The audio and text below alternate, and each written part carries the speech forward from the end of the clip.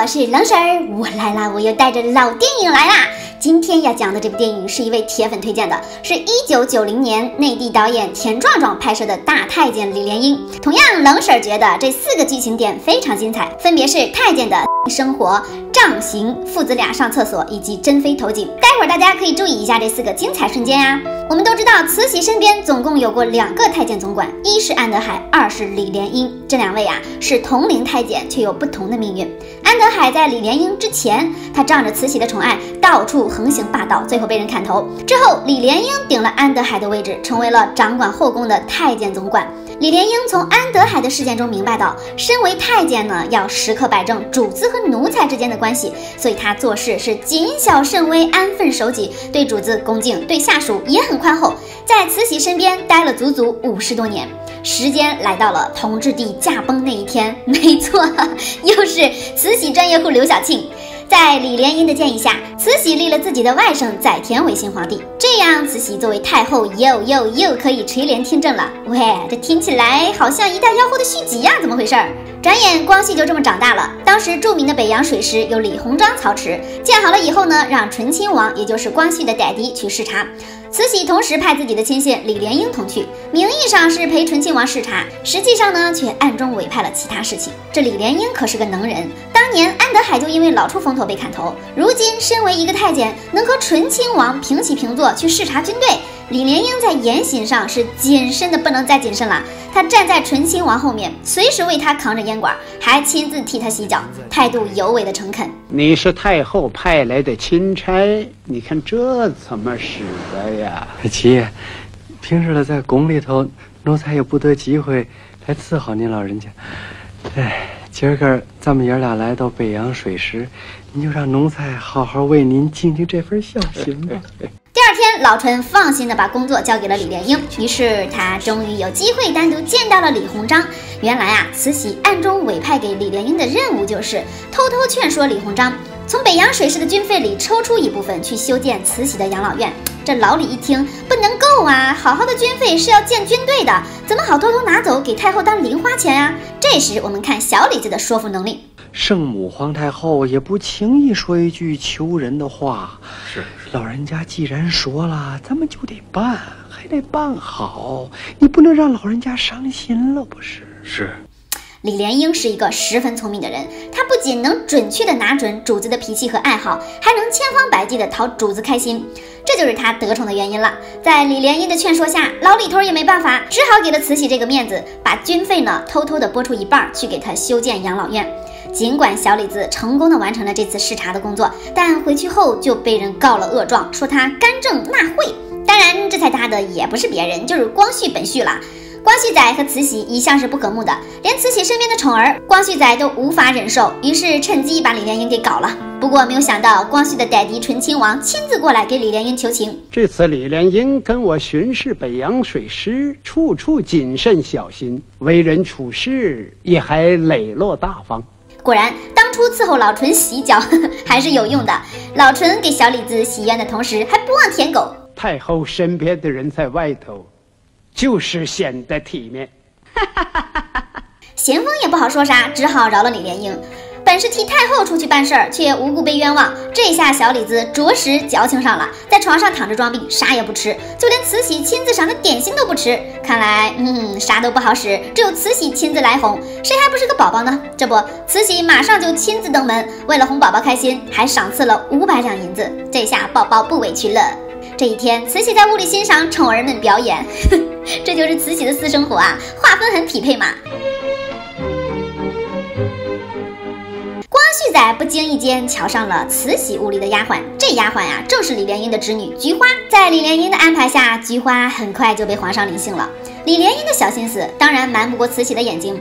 今日的她身为太监总管，一人之下万人之上，权力大了就想要涉足皇亲国戚，在自己的亲戚面前也好长长威风。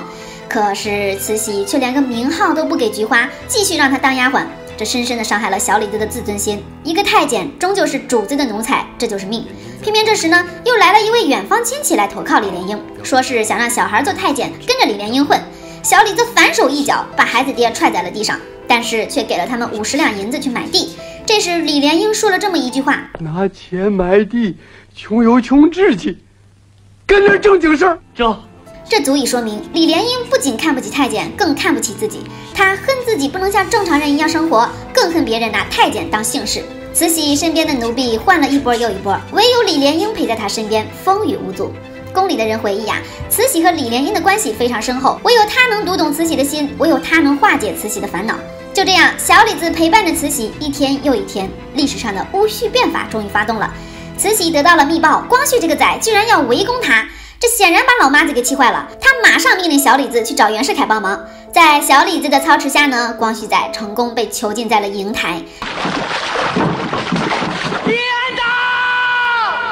站在远远的瀛台对面，李莲英还不忘给皇上磕了一个头。他作为慈禧身边的亲信，处处谨慎行事，谁都不得罪，做事尤为的圆滑。如今虽然是他亲自把光绪仔关在了瀛台，可日后李莲英却也没少帮光绪仔的忙。哇哦，这里徐帆饰演的珍妃第一次出场就被人扇嘴巴子。珍妃是光绪帝唯一宠爱的嫔妃，她不仅支持老公的事业，还一同和老公反对慈禧的种种行为。那怂恿光绪仔发动政变的嫔妃，慈禧老妈子绝不可能放过了。打完之后就把珍妃关进了冷宫。另外呢，那些帮着皇帝通风报信的太监们通通被处死，代替太后施行的就是李莲英。这一段也是本剧的小高潮啦。上母皇太后赐给你们死罪，谢完吧。谢圣母皇太后。到吧。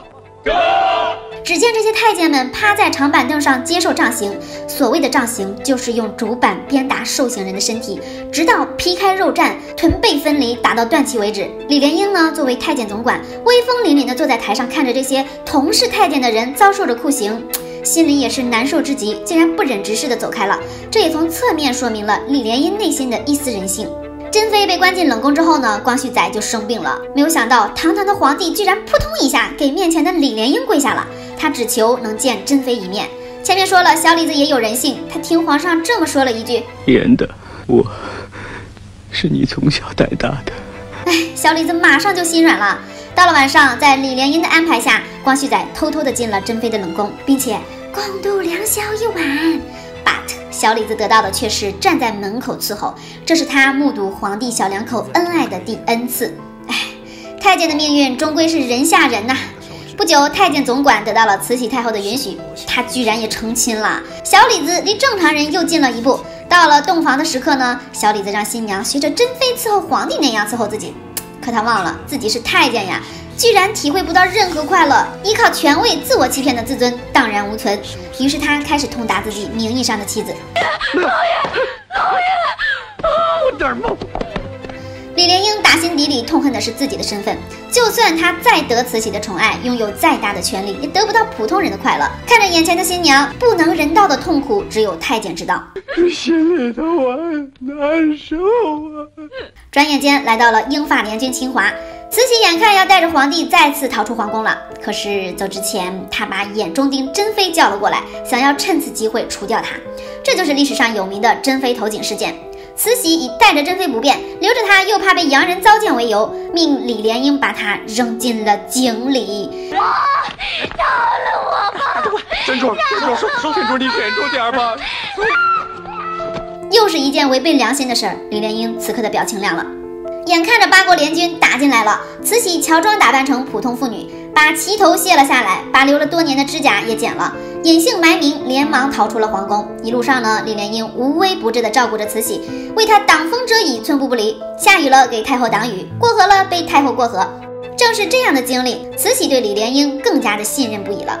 来到了1908年，这一年李莲英60岁，慈禧73岁了。为了讨慈禧欢心，小李子真是挖空了心思。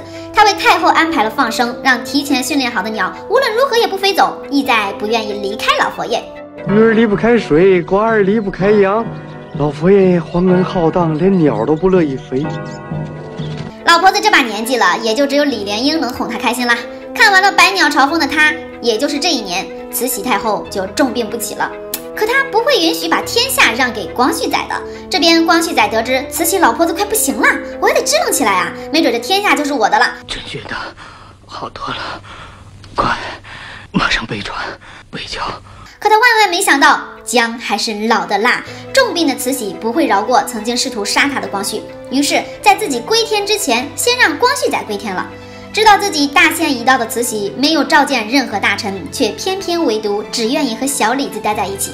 小李子背起慈禧在大殿里踱步，两个古稀老人回忆着以前的往事，聊着那次出逃路上的种种趣事。不知不觉，慈禧太后闭上了眼。慈禧和李莲英的感情非同一般，他们相处了50多年，之间的情分也十分浓厚。慈禧呢是一个权力欲望极强、心狠手辣的独裁者，但同时又是一个害怕孤独寂寞的孤寡老人。在李莲英的陪伴下，慈禧总归是多了几分欢笑的。所以慈禧太后薨逝之后呢，李莲英归还了太后赏赐的所有东西之后，就离开了生活了50多年的皇宫。对于李莲英而言，她失去了永远的主子，失去了心中的信仰，如今只剩下一副空壳的她，独自和继子游荡在人间。哦，忘了这一幕，她和继子在田野间撒尿的一幕。小男孩站着，李莲英蹲着，如此轻描淡写地描述了太监的悲哀。田壮壮导演这部影片呢，回答了人们对太监的所有疑问，同时也恰如其分地描写了大太监李莲英一生的悲哀。他曾辉煌过，但更多的是不为人知的痛苦吧。田壮壮大家都晓得啦，他是咱们中国第5代导演，和陈凯歌呀、张艺谋啊都是平级的老炮级别的导演。主演呢是姜文、刘晓庆和徐帆，拥有这样的演员阵容和导演，注定这部电影会是一部演技在线、剧情在线的神作。当然，这也是田壮壮导演早期的第1部清宫题材的电影，和上期冷婶儿讲的一代妖后是同一个年代、同一个题材。一代妖后是香港扛把子导演李翰祥描写的慈禧和太监总管安德海的故事，而太监李莲英呢，则是内地扛把子导演田壮壮描写的是慈禧和太监总管李莲英的故事。姜文这个硬汉型的演员偏偏饰演了一个太监，他把李莲英的惶恐和扭曲阐述得非常出彩。同样，这部经典清宫片背后还有2个这样的八卦，那就是在拍此片的同时，刘晓庆和姜文其实是恋人关系，而徐帆也是因为参演了这部戏，和导演田壮壮萌生了爱情，俩人谈了一阵的恋爱就分手了。接受徐帆的果然还得是更大咖的冯导啊！关注冷婶儿，每天分享你不知道的后宫趣事。